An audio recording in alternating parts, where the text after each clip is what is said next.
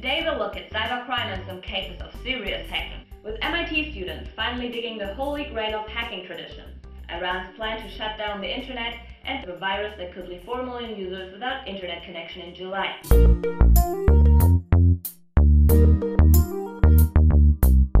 Last week, the FBI announced that about 4 million users worldwide, hundreds of thousands in the US, could lose their internet connection as of July. Affected is everybody whose computer is infected with a certain virus. Yeah. Here's the story. Last year, the FBI took out a massive hacker ring that had infected millions of computers.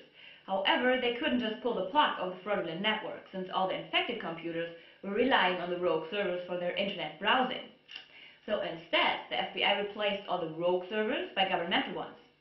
However, this has cost almost $90,000 so far, so the government decided to peace out on July 9th.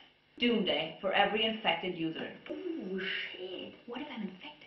No worries, here's what you can do. The FBI recommends to visit this website. Here you can find out how to check if you're infected and what to do if that proves to be the case.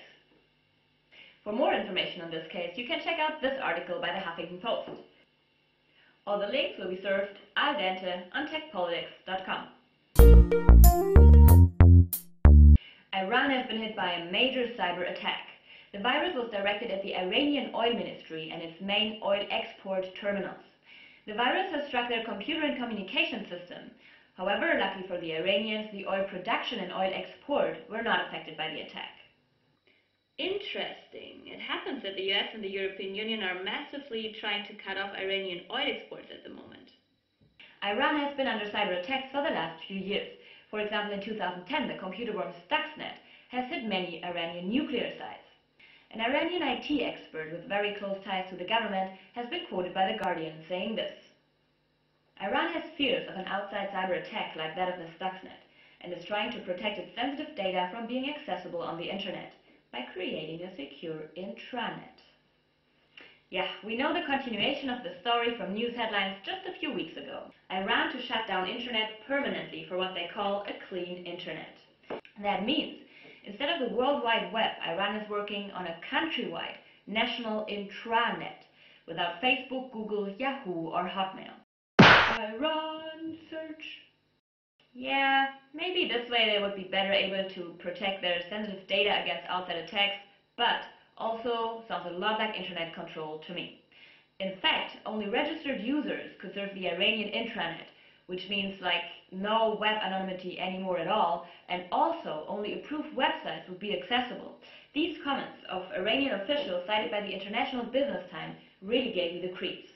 Reza Taghipour, Iran's Minister for Information and Communication Technology, said, "The internet promotes crime, disunity, unhealthy moral content, and atheism, and that government's goal is to eliminate the online scourges."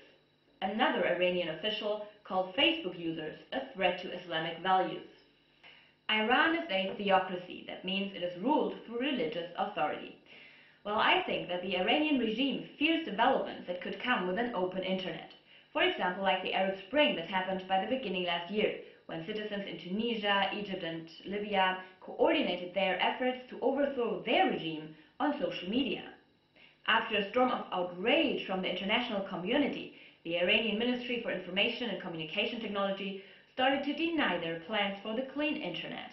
A questionable denial though, since processes to register citizens for the intranet are actually taking place already.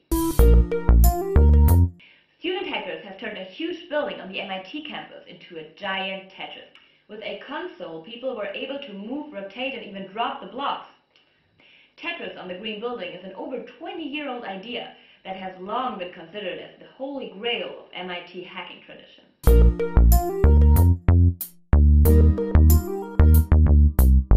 I'm not going to leave you without a recommendation today. This article on Mashable provides a very basic but good overview about cyber attacks. You can check basic facts, the most common attack types, and tips for prevention. All the links, as always, you can find on tech-politics.com.